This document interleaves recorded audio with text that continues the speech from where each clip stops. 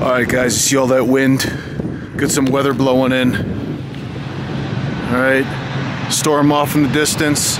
You can see some drops starting to fall down here at the caliche.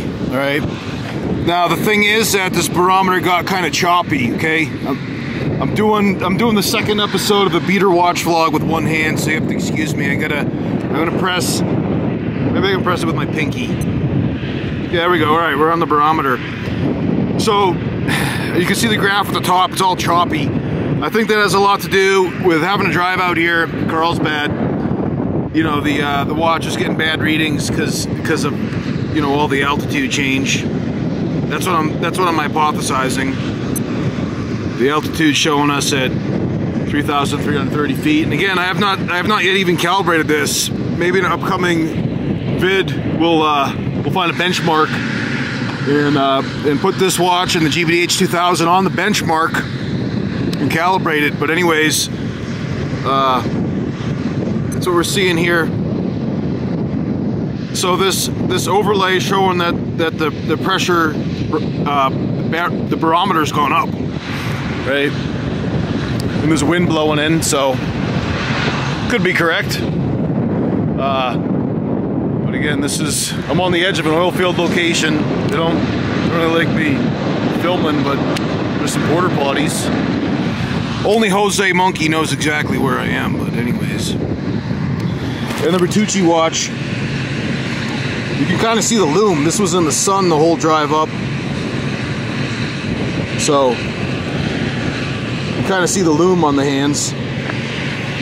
Anyways, I was hoping to get some tough test this, but 2 drops today, a lot of hectic driving and not a lot of hammer swinging.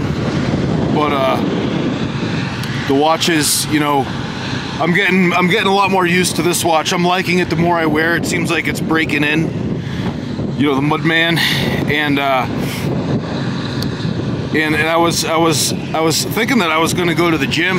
The first job this morning was like a low-key job, and then I was driving to the house thinking, all right, well, I'll go to the gym and wear this Mudman on one wrist and the GBDH 2000 on another, and see how they do, at least, you know, lifting weights at the gym.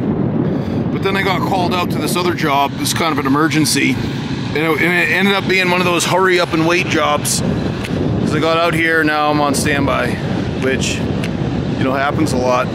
But pretty uneventful for vlog episode 2 of the beater watch vlog, okay? But at least you get to see some nice scenery, some nice clouds. And let me take a look at the almanac, all right? And of course, oh no, it went back to the time screen.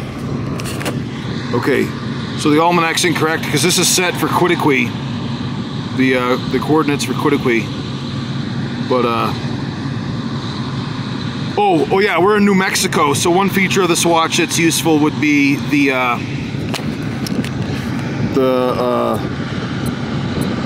time zone, right? I gotta scroll through again.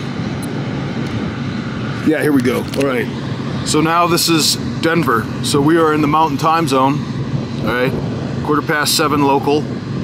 And the cool thing is that these buttons move westward. See, this is the East Coast time, or eastward, right, through the time zones, and I'll show you all the time in the different time zones. All right.